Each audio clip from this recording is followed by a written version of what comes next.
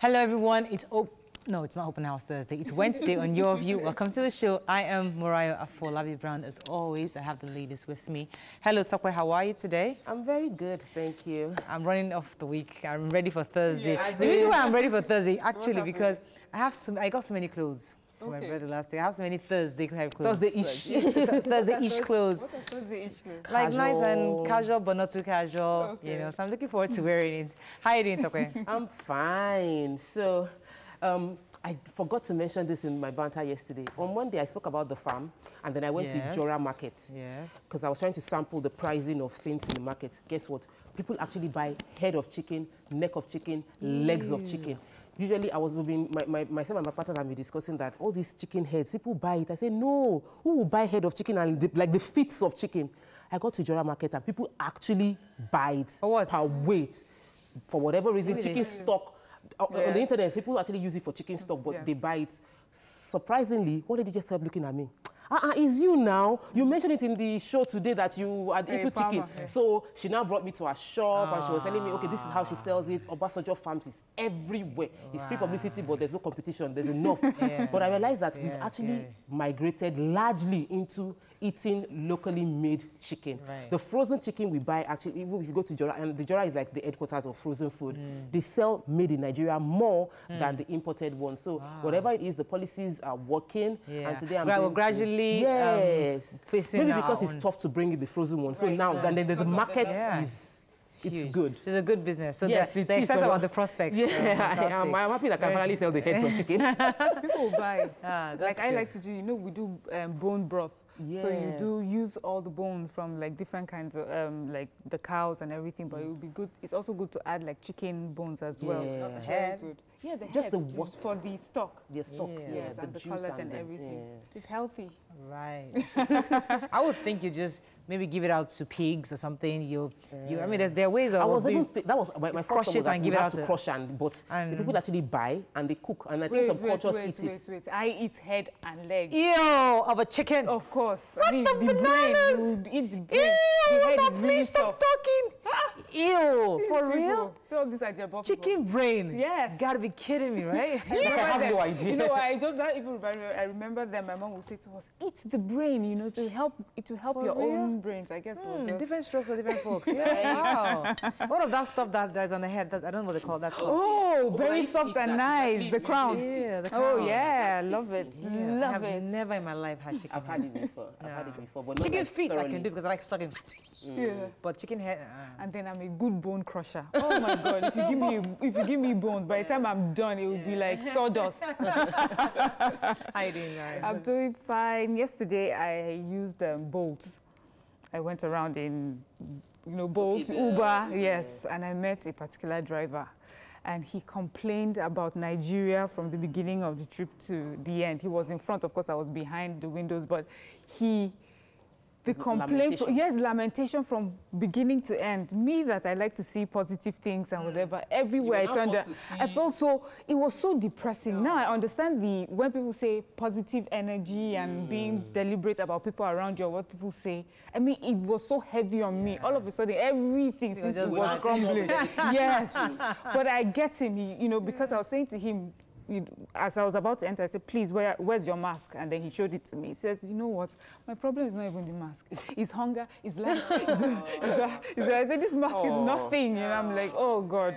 So I understand, but... Yeah, it's crazy out there. Something happened yesterday, which I'm going to share that story sometime in future, not now, but it happened to me yesterday, and it just gave me another light bulb effect that we are our own problems.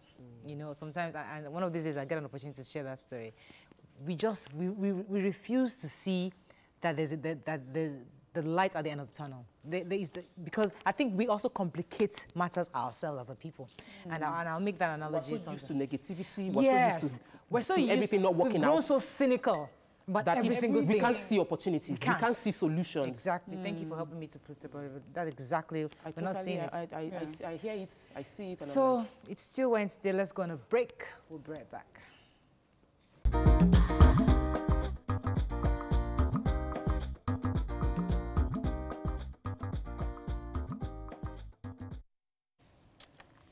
Okay, thanks for staying with us. We're going to start with The Guardian today.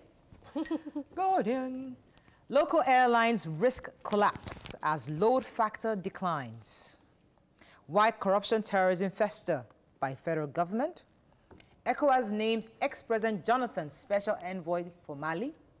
Senate amends law imposes life imprisonment on kidnappers. Okay, let's take the major headline. Yeah, so local airline operators are, not too happy with how it's been going on the flights and everything since the lockdown. I mean, the lockdown flights was taken down. So they said, they were optimistic about like a 70% traffic, but they're getting about 40%. So for a flight where, how much the fuel cost, you have 150 flight capacity, you have only about 30 people fly. It is at a loss. So they're saying that it's not very encouraging for them, and they're hoping that the government can quickly release the bill out to help them with the operational costs and everything. They cannot increase prices because passengers won't understand. They cannot delay passengers for so long because they're waiting for more people. But they can passengers, yes. And then they're saying to help them as well, international routes have to be open.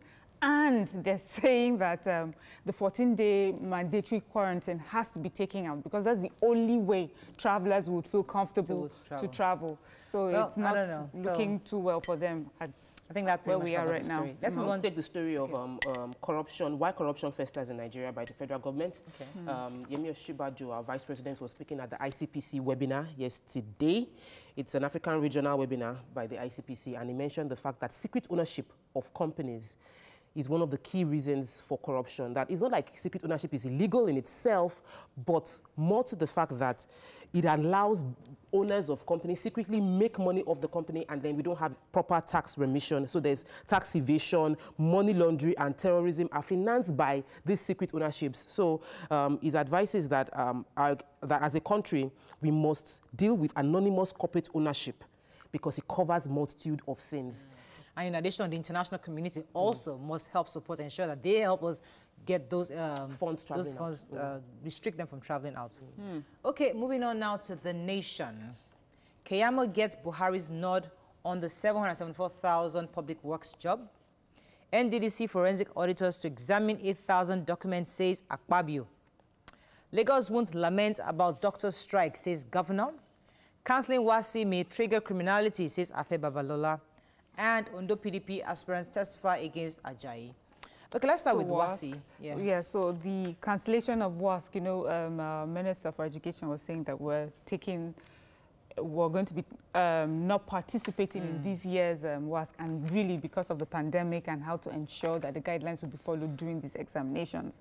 But the founder of Akpabio University, Chief Akpabio, says that this is not a good thing to do because it would be dangerous to do because all these millions of children were hoping to write their exams, and it would lead to the word he says.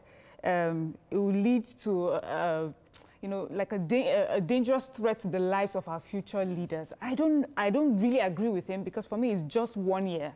I don't think this stops them completely from pursuing their dreams or studying.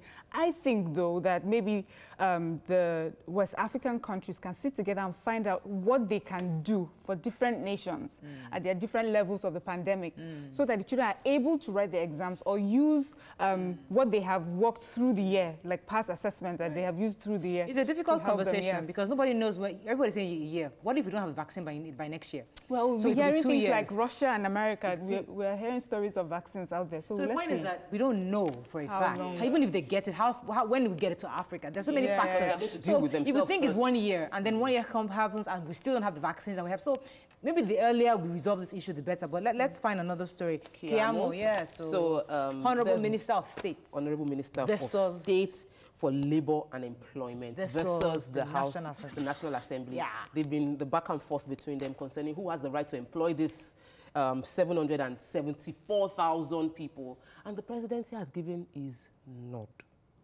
to Keyamo to do the job. So Keyamo said through what he said was SMS to The Nation that I've gotten permission from the president to go ahead, even though the National Director for Directorate of Employment, the Director General, Nasiru Ladan, said he wasn't aware of the committee that was inaugurated to carry out this employment. The good news is, whether we like it or not, 774,000 Nigerians will get a job for 3 months where they will pay 20,000. I think it's also written NDDC officially saying, listen, stop, halt everything you're doing right now. The person is his boss. I mean, that's one arm of government. He reports to the presidency and says, go ahead, I'm giving you a job to do. The National Assembly, I think also the AGF also wrote to the National Assembly saying, listen, uncle, calm down. That is not your area. Focus on your lawmaking. And yes, your job is to supervise, but you can't insist on certain things when it comes to this area of the ministry. Okay, let's move on to the Punch. So, National Assembly sets for hot session as Buhari backs Keyamo. Reps to probe alleged 365 soldiers' resignation. Missing Lagos nurse found in Osun Hotel. Ogun needs 226 billion to complete Shango Agbado Highway. Overrule Education Minister on Wasi. Reps tell Buhari. Sango Agbado. Oh, sorry, Sango Agbado. COVID-19 cut off 40% of our revenue, says Osinbajo. Okay, let's take a few stories here. The House of Reps want to investigate the alleged mass resignation. They said there are about 356 Nigerian soldiers that have resigned en masse. And they are they need to investigate it. Of course, they are looking to many of the reasons that could have caused this resignation. We have seen videos of soldiers talking about their welfare, and things like that. So they're saying those are some of the things that they'll be looking at, that the soldiers have talked about poor welfare arrangements. They've talked about embezzlement of their allowances by their superiors. Many soldiers have talked about cases of mutiny, which has resulted in just sporadic shooting. A particular, what's his name, military officer was almost lynched, by junior soldiers. There's just so much going in there, and it just shows. So I'm thinking, at first there's something about the military. They sort of keep everything. It's a family. You keep everything. And now that we have soldiers just acting and reacting and now resigning, it is a good time to investigate what is going on here. Let's take there's another human interest story there. A missing Lagos nurse. So she was missing from Bariga. So the family actually reported to the police. They were looking for her. The phones were switched off. They couldn't reach her. Just for them to then find out, the police then found her in Ibadan, lounging in a hotel. And obviously, they found out that, asked her what happened, how did you get here? She said she doesn't know how she got here. She just found herself in this place. And the hotel owner said she's been there for about 14 days. She just found herself there, and that was it. Obviously, I don't even know if they can prosecute her for that, because obviously she made the enforcement agencies expend a lot of their resources looking for her, and just found out that she actually just left, seemingly voluntarily went to somewhere else. And then there was also a story of a pastor, 54-year-old, who actually raped and defiled a 10-year-old. He lured her to bring a key for him into his room. She entered, pushed her down, and obviously had his way with her. And thank God she was able to cry out, and then he was arrested. Really, really sad. Moving on now to Vanguard. We talked about the National Assembly already. Let's find another story. Day 7, panel requests procurement files, grills for EFCC unit heads. 15 months after, 11 states yet to implement the 30,000 naira new minimum wage. Strike Sanwo-Olu Medical Guild in war of words.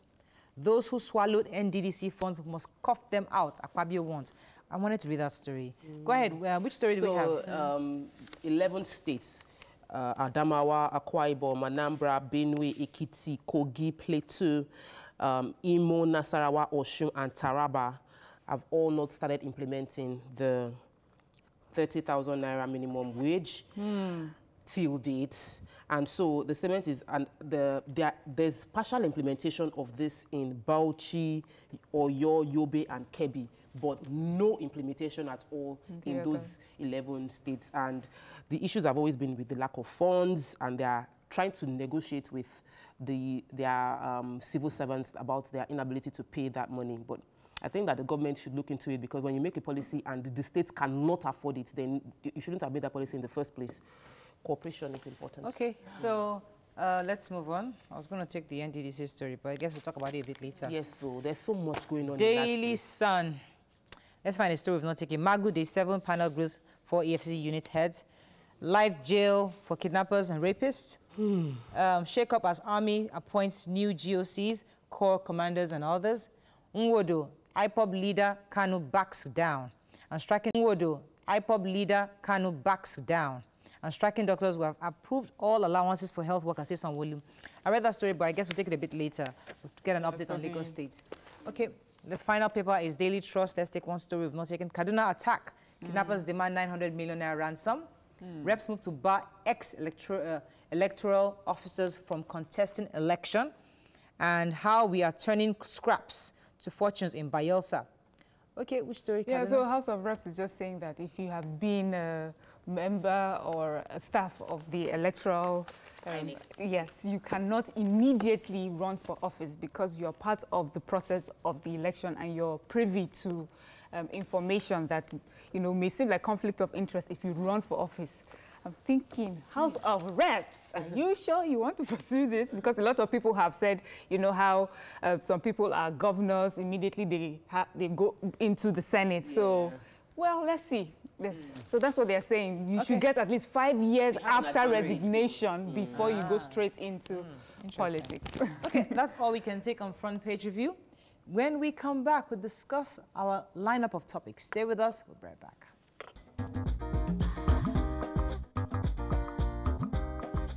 Stay tuned. Your View will be right back.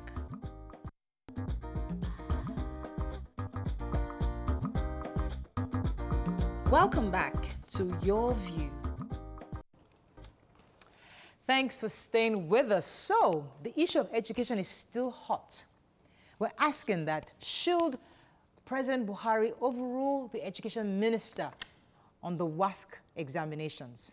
What are your thoughts on this? You can call us on 070-8066-8014. You can also tweet to us at TVC Connect. Please hashtag YourViewTVC so we can read your tweets. So, from the papers today, we read the story that the National Assembly are urging the president to do a U-turn, saying that that it's important for us to let the children go ahead and write their exams. We also saw Akpabio also lend his own voice to it, saying that it's going to affect the children emotionally if they're not allowed to write the examinations. But there are still two sides to this story, and I'd like to hear your thoughts on it. I'd like to open our phone lines to parents and your thoughts, because, as I said, it's hot.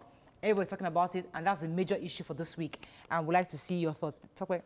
Okay, so for me, I feel that I'm still not hearing what I want to hear, which is the minister telling me, you've given us a guideline. What is the Ministry of Education going to do to ensure this guideline is followed through with, like, okay, I remember you mentioning the fact that Lagos State has done a check of all the schools. We had 3 months. We knew this exam was going to take place. Like, we knew this was going to happen. So, and we have a minister for state and we have a substantive minister, 2 ministers with a full ministry, and we don't have a report on the state of the physical facilities of all federal secondary school yet. That for me is an indictment on the ministry, because these are things you should have done. You knew there was going to be exams, and you knew that you had to make a decision concerning how the exams would take place. So, in the very minimum, there should have been an audit of all the federal universities, and if it is done, it would have been printed. My expectation, if they had done it, it would have been in papers. It's possible that they've done it and it's not available to us. But I think also to add to what you're saying is that, as I said yesterday, what's the data they're leaning on to make this decision? I mean, we'd like to vote. I'm sure the minister would have provided that to the president. That's the biggest challenge, is that there's no communication. So people can now be cynical about their decisions. And people will assume incompetence because you're not telling me, you're not giving me facts to make me believe that you've done it, you've done a good job and you're thinking in my interest. So my thought, because of the way Nigeria has always been, is to assume that these my leaders, their children are abroad, or their children are doing online school in some private university. This is not affecting them, so they don't understand the plight of majority of Nigerians who are stuck with doing WASI, WAEC, all of that.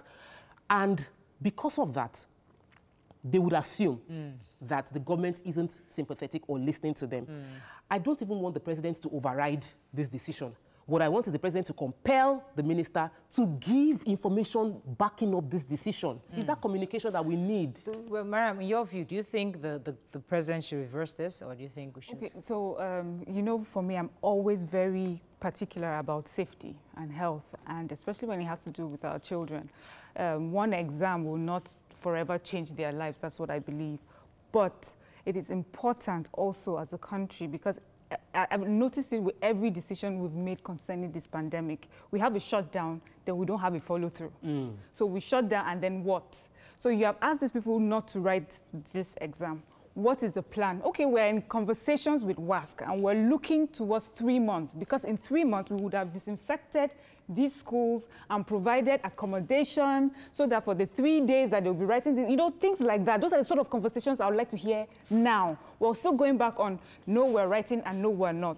So that is the thing. Beyond that. It's beyond that now. We understand there's a pandemic. We understand that there are issues.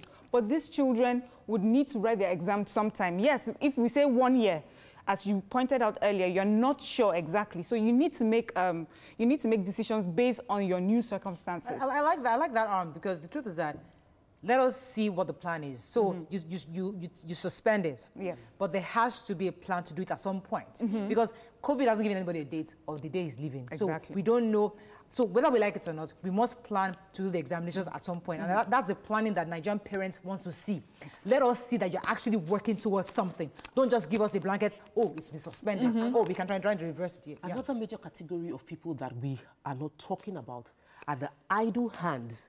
University students that are not doing anything right now. Like, what are the plans of the university? I know private universities are still engaging their students, but public universities constitute a whole lot more. What is the plan? Like, if there is no plan, you're just leaving them okay, we've been on lockdown, but now they've eased lockdown. What are you doing to the hundreds of thousands of university undergrads that have no idea when school will resume? Exactly. Thank you. Let me take this call from Adeton. Adeton, are you there? Thanks for calling. Morning, my name is Adeton. Morning. Yeah, I'm a first-time caller. Welcome to the show. Yeah, talking about this work issue, I'm a teacher, so I feel concerned. In my own opinion, I would really appreciate if the federal government, the president, can have a rethink on the students being allowed to write their work examination. Talking about their health issue, or being, trying to make sure that they don't touch themselves, and then, they can be very funny. If we can follow the protocol of the common entrance examination, where parents get to drop their kids and wait for them to the end of the examination, they will be writing like maybe 10 papers per person. If there can be a guardian or a parent that will follow each kid to the examination center and wait for them to the end of the examination, and then go back home with them, so that they don't get to communicate with other kids or touch themselves or stuff like that. Right. We'll be sure as parents that our kids are protected. And the school, on their own part, we have to put precautions in place. I think if this is put into consideration, then they can write their exam without an error. That's my opinion. Thank you very much on that. Yeah, Go ahead, Mary. Okay, so talking about examination centers, I don't know how many they have now and where they are. So what I would suggest that the government can do is have more centers and make it a little more local. So if you're in these communities, then you're able to write to centers closest to you, so that we don't have people, because not everybody has a car and can get their kids. Some people have to use public transportation, and that's meeting different people to get to your exam. So if we can now further localize these centers, then it's easier to get to your center and back home. Yeah.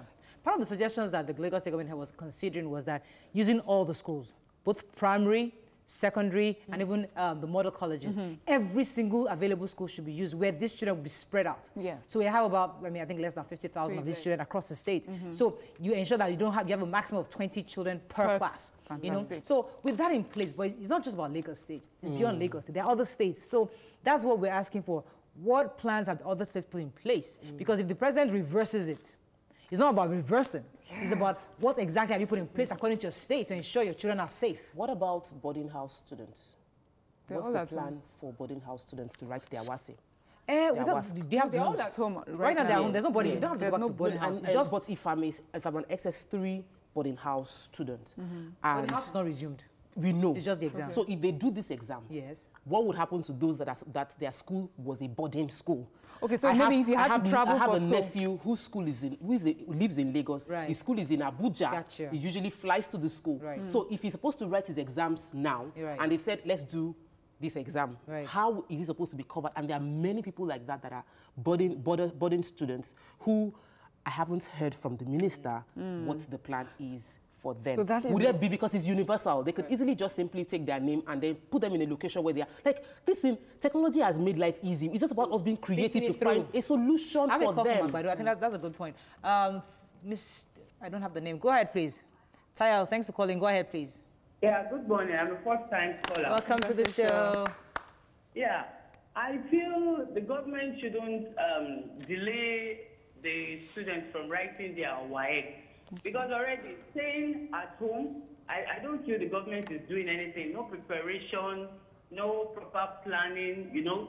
Even if they stay at home for 1 year, you understand, at the end of the day, by that next year, some other sets will be preparing to write. And already, even at every year, after the WAEC exams, there are problems of seizure of results, you know, different problems. So at the end of the day, if they combine the two sets to write WAEC in a year, it's going to bring a lot of problems. And already there is marginalization between the poor and the rich in our educational sector. Already the children of the rich are continuing in their education. But the children of the poor are just rendered useless, and the poor are just rendered useless, and there is nothing they can do. You understand? So I feel Tayo, let me ask you a question, Tayo. In a state like, in a country like Ghana, that they reopened, and I think about 55 children or so got infected. So a number of other countries where there was a lot of pressure on the government to reopen to some extent. They had people infected. Is this a risk as a people we're willing to take? Anyway, I think the COVID-19 issue from A to Z is a fraud on our side. Okay. Because if elections can take place, you understand, if the markets are opened, you understand, even in the area, children are attending lessons and nothing is happening to anybody. So if the government is really, and as to me, the government doesn't care about us before, because we have our children go to school, they sit on the floor. There is no toilet. They go to the back of the classroom to pee. So why now? Why are they bothered now? You understand? So if anything didn't kill them then, I think we are delayed already. So many futures are being delayed because of poverty, and the government doesn't have anything to do. So let them leave everybody to go back to their exams, you understand, and do what they have to do. You get it? Because at the end of the day, many of these children, after writing this exam, they don't have hope. Many of them will still go back to learn one trade or the other. So I don't think why now. Government that doesn't care about our roads, they don't care of our health. We give birth to these children without any help coming from anywhere. You understand? Thank you very much. I think this is a fraud. The government should allow the children. Thank you very much, Tayo. Honestly, I can't even respond to what Tayo said, but I hope the Nigerian government is listening to Tayo. That's a citizen telling you that the whole thing is a fraud, and that pretty much a Nigerian child goes to school and there's no hope, really. So you write, so it doesn't write, so you open or you don't open, it doesn't really affect anything. So a lot that's a very painful. Yes, you know, a lot of times when I hear people say, oh, this COVID is a fraud, you know, I just like, don't you see the number of people dying? But she's giving me insights, you know, to why people are saying it's a fraud. We have suffered throughout many years, year in, year out. We don't have, as I said, my driver, no food, no water, no electricity. So these are already poor people suffering. Then there's an alien COVID, and all it wants you to do is stay at home. It does not make sense to anybody who's already going through those sort of issues. So when we see people abroad, people in Japan, they already have clean water, already have, you know, access to basic facilities. So when they're asked to stay at home, they understand that, okay, this would make it better. In fact, you open a whole new kind of worms. Unfortunately, we have to wrap up on this. That's all we can take. We'll be right back.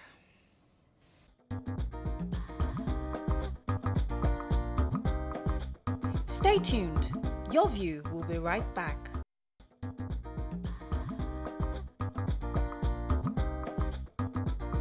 Welcome back to Your View. Thanks for staying with us so lately. They've seen quite a bit of controversy over the alleged financial recklessness to the tune of 40 billion naira by the Interim Management Committee, IMC, of the NDDC between January and March this year. There's been quite a bit of confusion also on television. We've been watching different verbal abuses between Joy, the former MD of NDDC, Joy Nunieh, and also the current minister, Akpabio, Akpabio. And there'll be a bit of back and forth. Now, we've just watched patiently to see where this will end.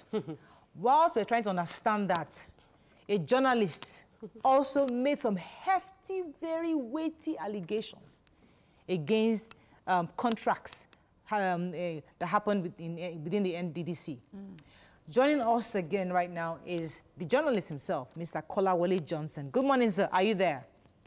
Good morning, madam. I'm here. Good to have you on the show. You know what? Nigerians are confused, though, because one second, a woman is slapping Akpabio.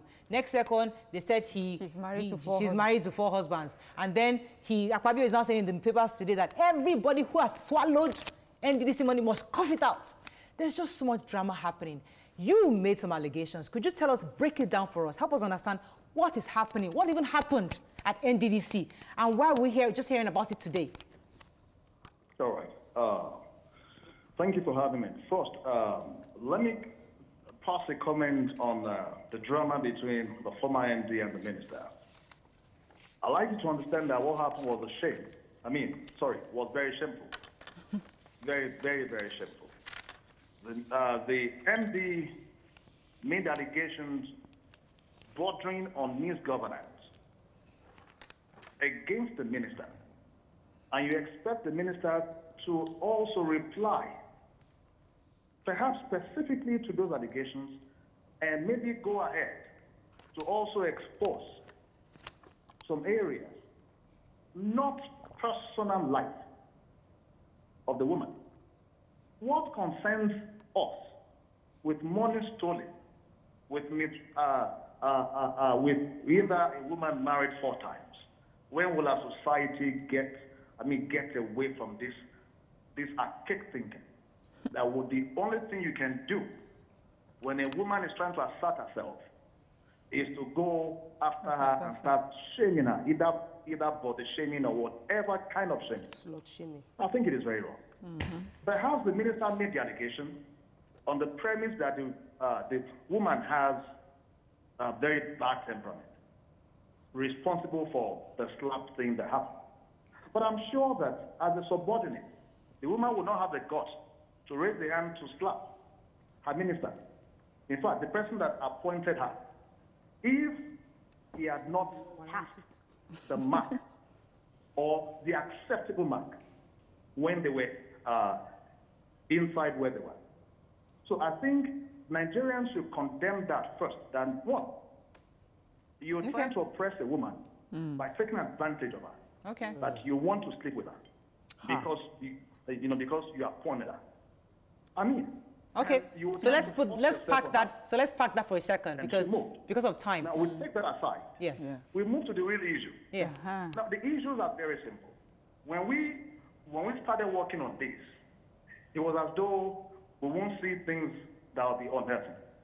We started working on NDDC last year, March, and sometimes towards December or so. Yeah, December. Towards the end of December, around December 29th, 30th, we unwrapped some few things that we could trace to the present members.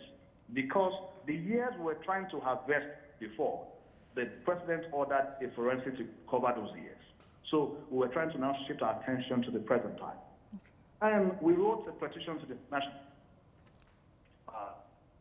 effect, but nothing was done. But we kept mining documents until April, when the commission denied ever awarding any contract since they got there. And we had documents for less than 24 hours after that denial. We came out with documents and stating that you have awarded contract and you have paid. And there are some things with those contracts. Number one, they ran foul of every extant law guarding that process.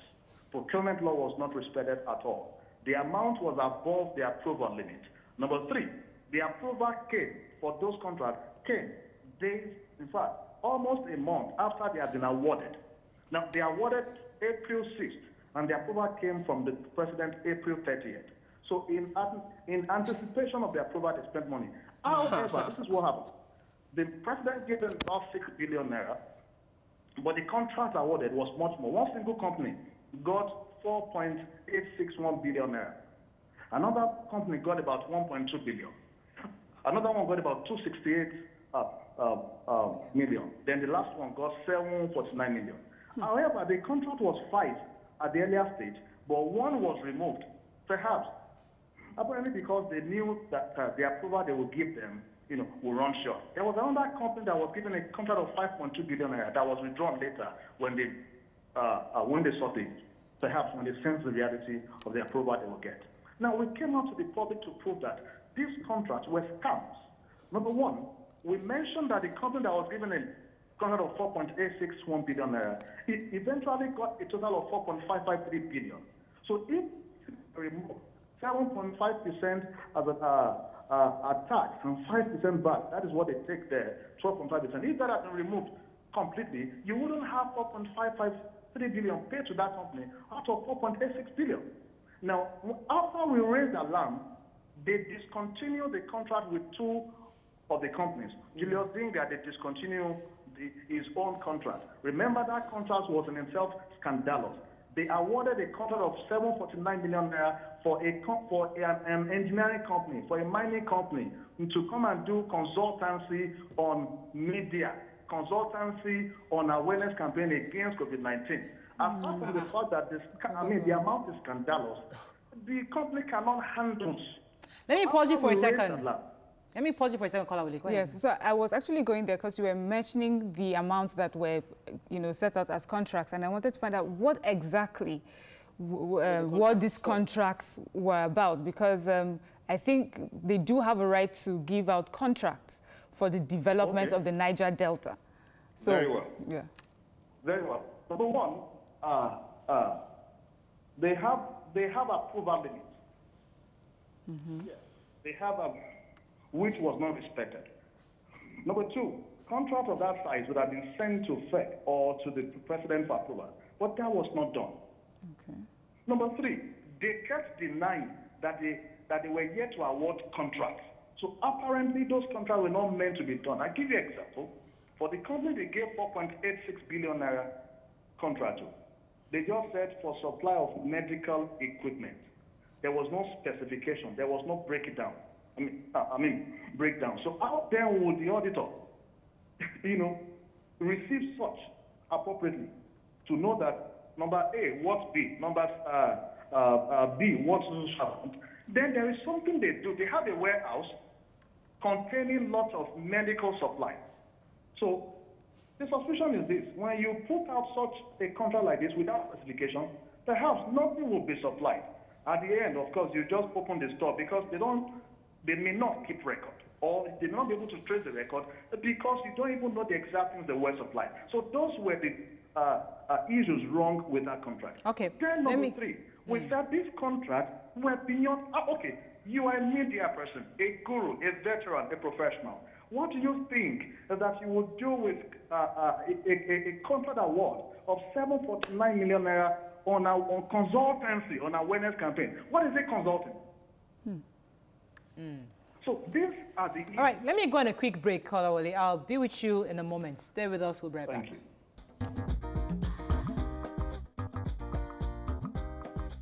Stay tuned. Your View will be right back.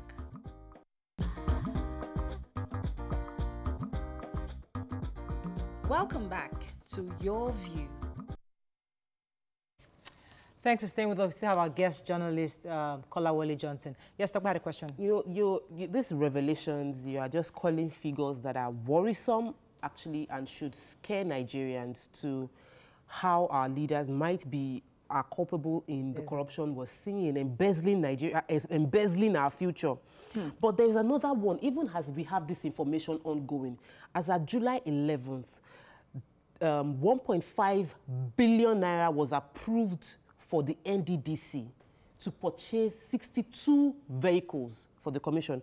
They want to buy 45 Toyota Hilux, 2 Toyota Coaster buses, and I'm wondering... Prado, forgot the Prado. Yes, they are buying 4 Toyota Prados, 5 Toyota Land Cruisers, 1 Toyota Camry, and 5 Toyota Hiace. Is this in order of priority what we should be focusing on? Is it that the Niger Delta citizens don't deserve to have this money equip their hospitals? Or what is going on? Who do we hold accountable? Who is approving these sums for vehicles in the midst of COVID-19? Kolawole, are you still there? Oh, missed them. This is...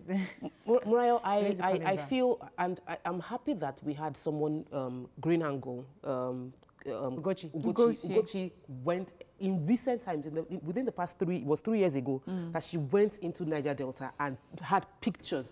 If you go to YouTube, if you check Vice, there are videos from 2 years ago of how terrible illegal bunkering and the pollution level, how people have cancer in their 40s in Niger Delta. They talk to them, they say the oil comes from us. So they give you this 13% derivative. They give you money, and then your own leaders are the ones siphoning money. So I'm concerned about how we can keep taking this and keep soaking it and keep accepting it, and then we play lip service to corruption.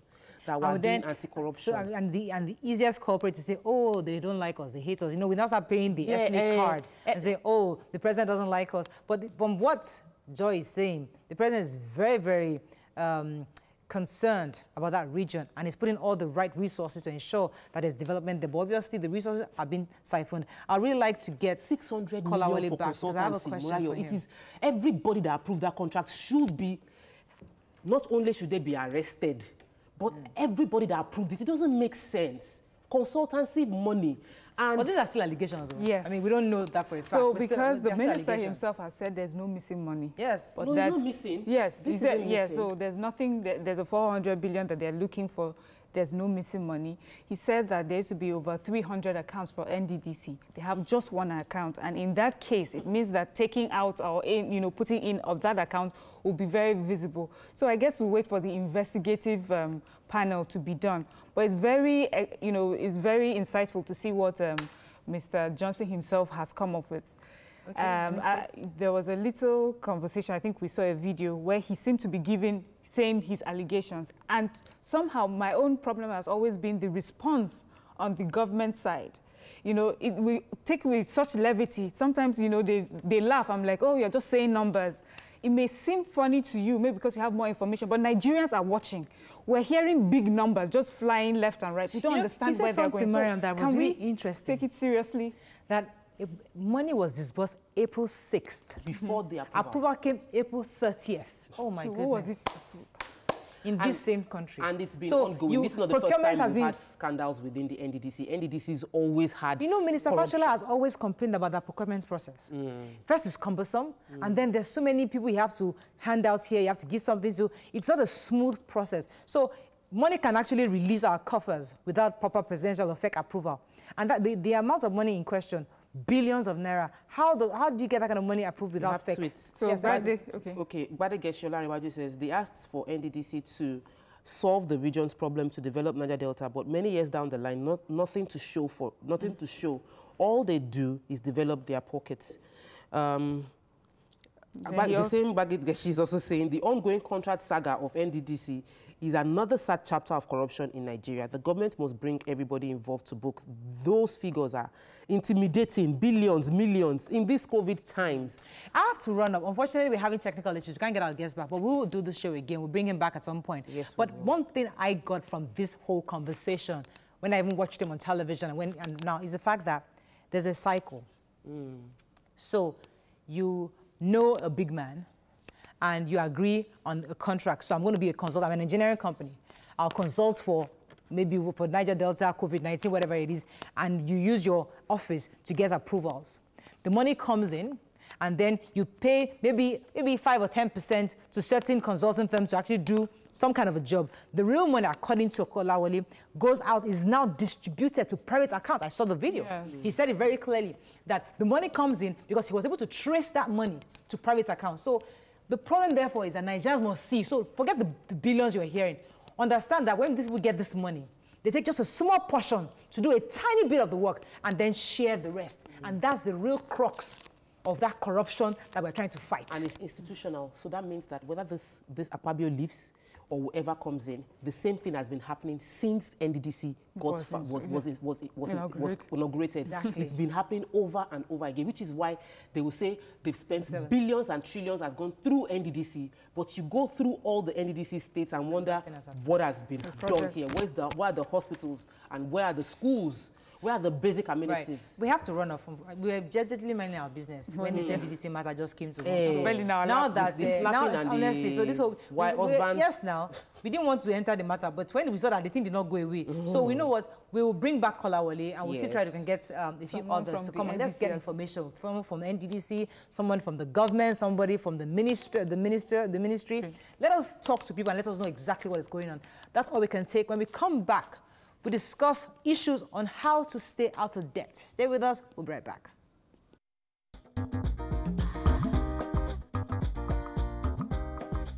Stay tuned. Your View will be right back.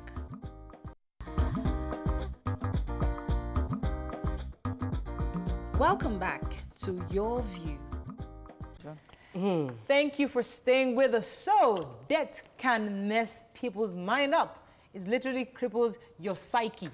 Creating debt repayment plan sounds theoretical, but sometimes you kind of try to put it together. Now, there's also a lot of emotional stuff that follows when you are in debt and you feel like the whole world is crashing down on you. Joining us now is an entrepreneur and the founder of Smart Money Africa, the sexy Arese Ugu. So what is it? Beautiful. Yeah, sorry. Sexy is not a morning word, right? How are you doing, Arese? Thank you. I'll take it. Thank you. Good, good. So debt management, especially during this COVID period, issues of you're owing your landlord, you're owing car debt, car loans, you're owing the wigs. You know, you're paying, these are things that compile together and make people frustrated, especially in this period. How best can we organize our debts and pay for them? Okay, so first of all, I think that the first thing that people need to look at is their debt to income ratio. So for example, if you earn 100,000 naira and you owe 50,000 naira, then your debt to income ratio is 0.5. It's usually recommended that you keep your debt to income ratio to 0.35, right? Because you want to keep it manageable. And I think that this usually starts the problem. When we have a money issue, we instantly think about, oh, who can I borrow from, or who can I collect from, without necessarily thinking about, okay, how much do I earn now? And in the worst case scenario, what can my income support in terms of debt repayment? So we usually get it wrong and we're over leveraged from the beginning. So it now becomes a headache when something like COVID happens, right? But obviously we live in Africa, so it's hard. People want to borrow money or take capital from where they can get it when they're running businesses. It happens. But I think that the best thing is also to look at the behaviors and decisions and thinking that got you into debt in the first place, right? Okay, so sometimes we don't understand the difference between good debt and bad debt. So good debt is when you are saying, you know what, I want to take money to invest in a productive asset. So the capital value of that asset is going to grow over time. And I have enough cash flows from that asset to be able to cover the cost of the debt and the debt itself over a period, right? But most people take debt to buy things that make rich people richer, as opposed to necessarily thinking about whether I'm taking debt to invest in something that's going to make me money. Right. Okay. So here I am. So I have. Okay, she can hear me. So Arese, I'm asking. I just found out about Arese and about the income debt ratio, but I already have so many bad debts, and I'm trying to get out of it. What is the first thing that I should do to, get out of it, and then, make better financial decisions?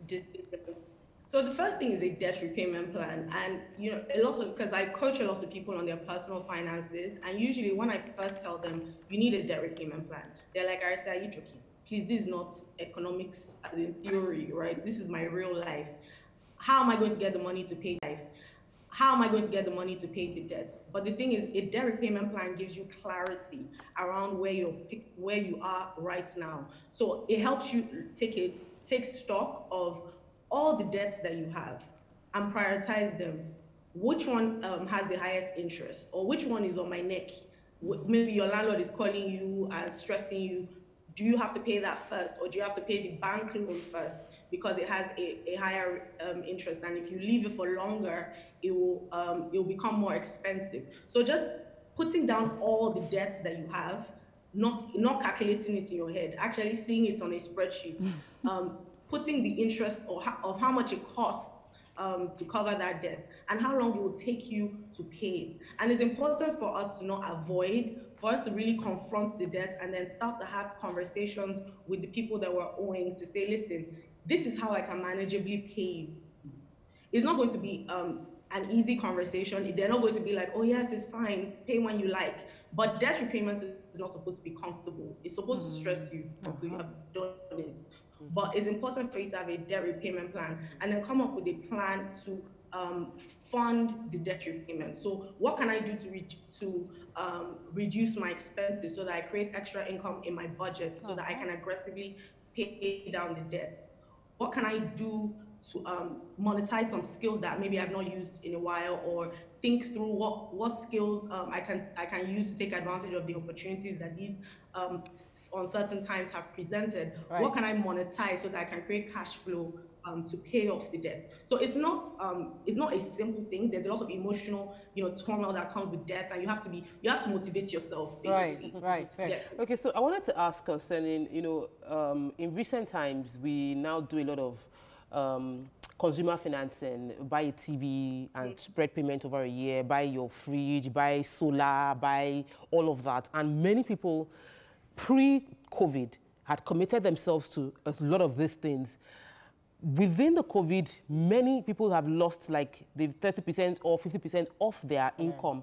How can they, still being within COVID, adjust to the reality of most of what I have in my house is I'm paying for it in installments, and now I don't have the money to continue payment. What can I do?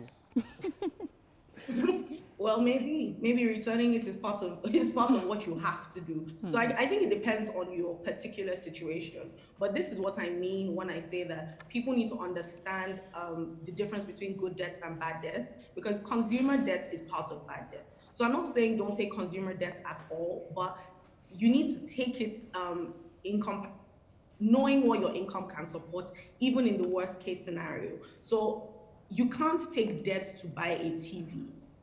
You can't take debt to buy, a fridge. These are not good habits, right? You wait till you can afford the fridge before you buy it, as opposed to taking debt, because you have to ask yourself, if I take debt to buy a TV, does the TV produce an income for me? No, it does not. So we need to actually, now more than ever, we need to start putting expense control measures in place, because our incomes are not certain. They've definitely reduced for a lot of people. So we need to start thinking about, how we think about debt. Okay. Maybe you don't need that TV right now. Maybe you don't need that car right now. We have to adjust our behaviors when it comes to taking consumer debt. All right, let me hold you for a second. I have a call. Good morning, Chukwudi. Are you there? Yes, I'm here. Thanks for calling. Go ahead. You have a question for Arese? Hello? Go ahead. You're live. Go ahead, please. Okay. Yeah, but somebody's still talking. Can I go and start? Yeah. Go ahead. You're live. Yes. Okay. I want to talk about this debt thing. Yes. Talk me about. Hello? Stop listening to the television. Listen to me. Yeah, I can hear you clearly. Go ahead, please. Okay. Now, saying out of debt, we must be careful in these times when money is hard to get. But then, there's one thing. And I'm not happy that, it's difficult to get to you. And if you have discussed starting... I can't make out what he's saying. I'm so sorry about that. Chukwudi, I do apologize. Maybe we'll have to call you back so we can hear you properly. Arese, concerning issues of prioritizing what we need to pay back, you talked about having a conversation with those who are owing the money, but in reality, what are the kind of things we are owing? We're owing car loans. Maybe in our country, we don't do much of mortgage right now, but there are car loans. There are personal expenses, like your hair. I mean, hair these days are expensive. You pay 2, 3, 4 times. How do we prioritize what we need to do? How would you advise us in prioritizing debt repayment? Okay, so it depends on the individual. You have to look at a few things. One, what are my financial obligations, right? What debt do I have that is really pressing right now that has to be paid before everything else? So again, it might be because the person is on your case a lot, or it can be because there's a high interest on the debt itself, especially those consumer loans where you've taken it for your car or for your TV. The rates on those are higher. So you need to work out, you need to map it out, and then work out, for my particular situation, which debt is most pressing. So that would depend on the person. For some people, it might be, you know what, let me start with the smallest one first and just start knocking out the debt so that I build momentum and I'm like gingered to finish paying off. So it depends on the person. Okay. But the things I would look at are the interest rate and how pressing it is in terms of how the creditors are on your case. Right. Okay. So there's something that I hear a lot of people complaining about in Nigeria, which is owners or employers of labor are owing their employees for many months, but they're still able to go on vacations and, you know, pay their own personal bills. Is a business owner meant to stop, you know, all the expenses on their personal luxuries to pay up employees, or the business has to do that by itself? And if the business can't pay it, then it's none of the business of the employer himself, who may have personal money outside that business. So it's a complicated one that, you know, brings into play like ethics and your own personal values, right? So first of all, your business and yourself are two separate entities. So whatever you're doing for yourself should not have to affect your business. But I do think that employers need to be responsible, because the first respect that your employees owe you is their salary. So you have no business going on vacation when you're owing people, you know, salaries and things like that. It's unethical. It's wrong. We need to be able to prioritize salaries over our own personal enjoyments. No, but maybe vacation is a bit extravagant. But my personal story, within the lockdown, I changed my car, and because of the lockdown, I slashed my staff salary. Now, my car is a result of savings I've been saving since. So it's easy for them to now see, and Sakwa is not paying us what she should pay us, but then she bought a new car. You know, so it now makes you look like you're not being, you're not unethical, but in actual fact, there are two different situations. Exactly. There are two different things you're planned for. And how can we now prepare people to understand? Also, how can we impute the culture of savings for what they want and all of that? How do we find that balance?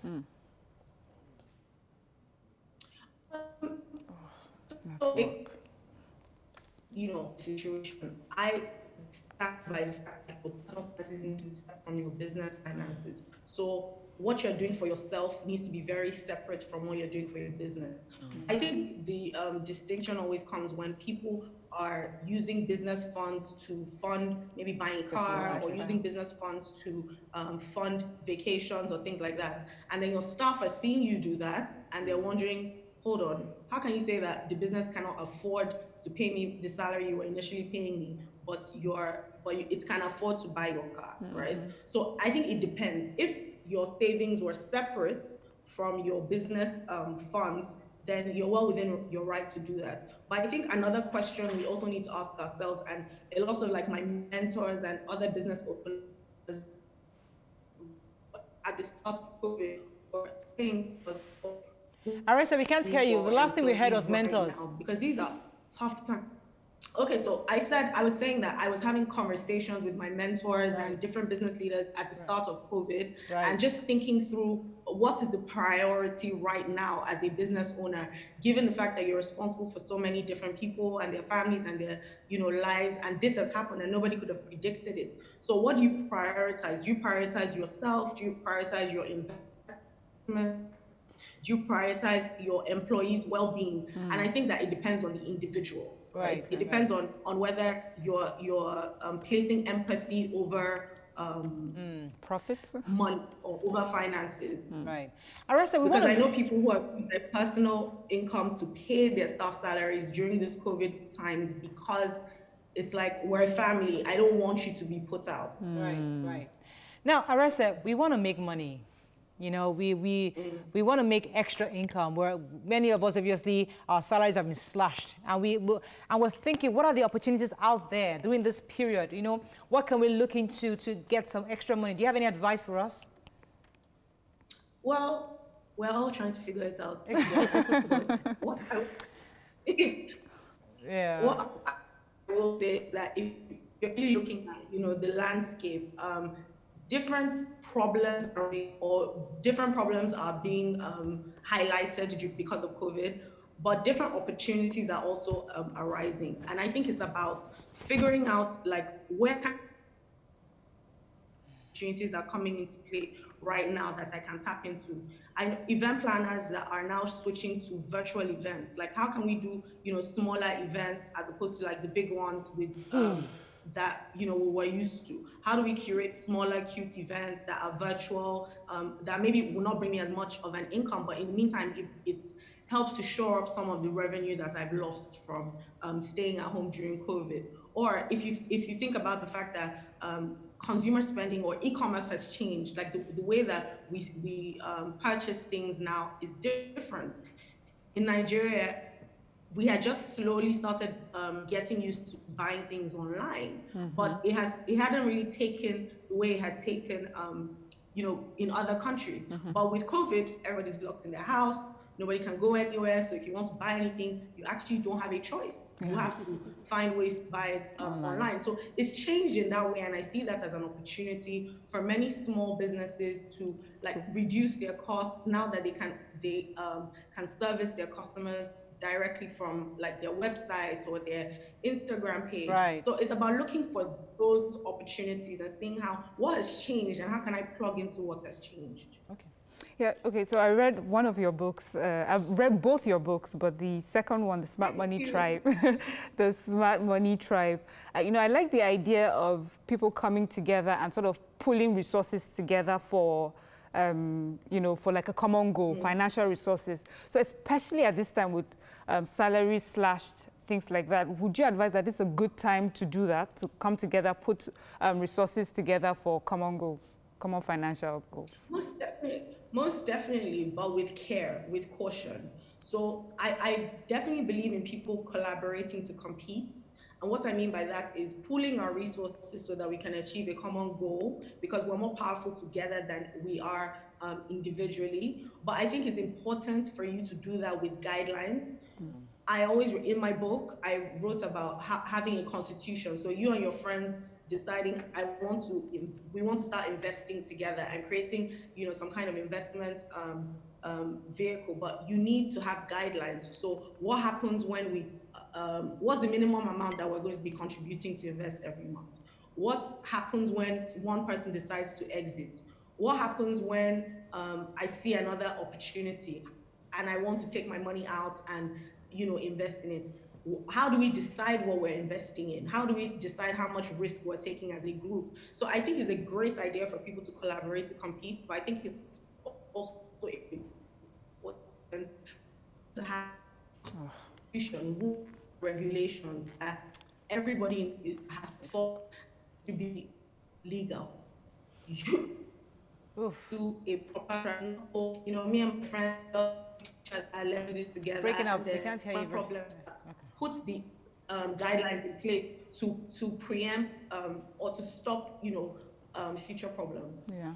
Okay, let's go back to debt and servicing our debts. How would you propose someone goes to negotiate with a debtor? Somebody that a debtor goes to negotiate with the person is indebted to. What are the things that what are the language to use, and how can we, you know, get into the psyche of the person? Because really everybody is giving one excuse or the other, you know, but like what are the things, what are the talking points that would help someone indebted get like favor, you know? I know we pray about it, but sometimes the language you use are able to get you. So what would you say if I want to negotiate with someone I'm owing money to give me a bit of a rebate for a while? Okay, so this is a tricky one because obviously different people have different temperaments when it comes to money. There's some people that will be understanding and think, well, we're all going through a tough time, and if this person can't pay, you know, they can't pay, I need to figure out another way. Or there are people who are going to be belligerent and like, give me my money, I'm going to kill you, all of that. So it depends on, you know, the level that you're dealing with. But I always advise that, first of all, the first thing when it comes to debt is that people are avoiders. Most people are avoiders. So they don't want to look at the bills. They don't want to confront the debt. They don't want to pick up their phone to talk to the debtors. They're avoiding, right? And saying, Shebi is money that you want. When I make the money, I will pay it. So but that mindset, right, can put you in trouble because you're not being considerate of the other person, right? And it's important that you confront it. Even if they're angry, you have to tell yourself that they are entitled to their anger because you borrowed the money, right? And you need to pay it back, and you are the one that has fallen short. So I think, first of all, it's about working on ourselves, not being avoiders, confronting it, understanding that if the person is angry, no matter what, they are entitled to their anger, and you have to manage that, you know, accordingly. I think it's also about being considerate of the fact that, okay, so, you know, when you say put a debt repayment plan, I'm not saying, say, well, what I can afford to pay is 10,000 every month. That's not convenient for the person that you owe, right? And it's not supposed to be convenient for you, right? So it's also coming up with something that's realistic. If this person borrowed me 1 million, how quickly can I pay it back? Which will mean denying myself some things, which will mean short-term sacrifices so that I can pay this off as quickly as possible. Not being an avoider and avoiding communication and avoiding just confronting it. Right. I think constant communication is key. You don't wait for them to call you, you call them. Explain the situation, explain how you're going to pay, what your plan to you know, repay is, what you're doing to create the money to keep them in the loop. Right. Keep them in the loop. We have to wrap up. Yeah. We have to wrap up with you, Arese, but we have to bring you back concerning issues of the stock market, because we know that we need a lot of information on that at this period. People think that during the time of pandemic like this might be a good opportunity to invest in stocks, but we'll bring you back to help us enlighten us on that. Thank you very much, Arese, for joining us this morning. We've been speaking with the founder of Smart Money Africa, Arese Ugu. Before we wrap up, we got news of the young lady, Tolulokwe, let me get her name right, Tolulokwe Arutile. She's actually the Nigeria's first female combat helicopter young lady. Yeah, I just saw that. Died in a crash yesterday. The pictures are really, really, I mean, it's painful to see a young lady who actually got into the Air Force lose her life doing something obviously that she loves doing. Our hearts go out to her family. May her soul rest in peace. And the Nigerian Air Force released a press saying that she was actually, let me just read it, said the death of the flying officer Tolulokwe, who died on Tuesday, said that she's, I'm trying to see how they described her here. Until her death, Officer Arutile, who was commissioned into the National Air Force, Nigerian Air Force in September 2017 as a member of the HQ NDA RC-64, was the first ever female combat helicopter. NDA RC-64 was the first ever female combat helicopter pilot in the service. Now, that's no small feat for a young lady. Our heart goes out to her family. May her soul rest in peace. Amen. Have a fabulous day. We'll see you tomorrow. Bye for now.